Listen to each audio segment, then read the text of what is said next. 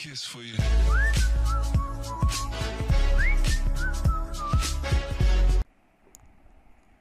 Bismillahirrahmanirrahim. Welcome to my another video on Android app development. And so guys, this will be the part 8 of my video series on mini wallpaper app using Firebase in Android Studio. Alright guys, so in this video we are going to start working for our view wallpaper activity. So let's get started. So guys, in our previous video we had done the layout design of the view wallpaper activity. So now in this video let's move towards the wallpaper activity dot java class. And in here, first of all, we need to initialize all the views which are in our design. So here let me show you. So here you can see we have app bar layout, collapsing toolbar layout, and all other things. Okay, also we have this image view. Okay, so let's get started. So before that, let's try to create a new package and name the package as helper.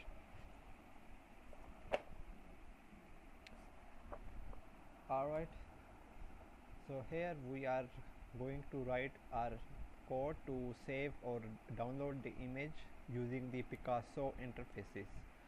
Okay, so I will teach you step by step. You just need to follow me in every step. Okay, so now you need to click on new and click on new Java class, and in here you can say save image helper. Alright, so now we have the class save image helper. All we have to do is we need to implement the interface which is called target. Okay, and make sure that you select this one, com.scareup.picasso.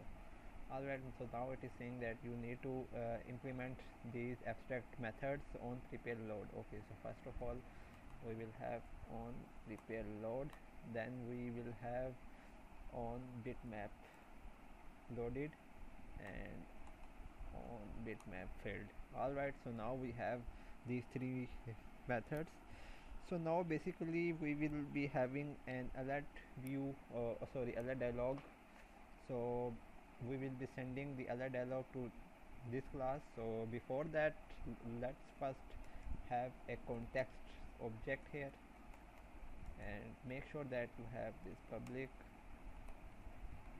save image helper, and in this help constructor we are going to now. Okay, so before that let's have context, and let's say this dot context equals to context. All right,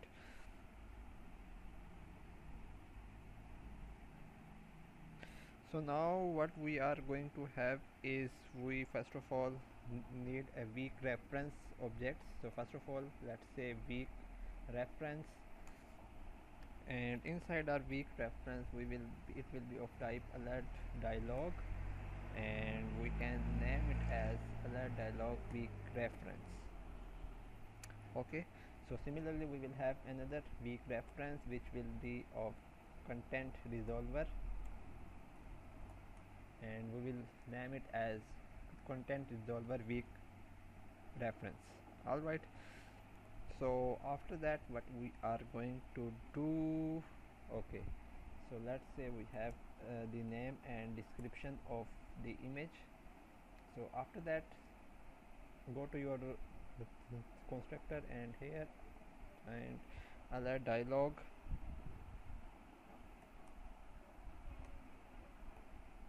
and also you need the content resolver, and then you need string name and string description. Alright, so after that you just need to say alert dialog weak reference equals to new weak reference, and inside that we just need to pass the alert dialog. Okay, similarly we can say content resolver weak reference equals to new weak reference, and here we will pass the content resolver here. Alright, I guess it's very simple. And finally we can have this dot name equals to name, and this dot description equals to description. Alright, so guys, now inside our own bitmap loaded, so whenever the bitmap will be loaded, so this method will be called. So before so now here we can say content resolver. Okay, let's change it to C. So new content resolver.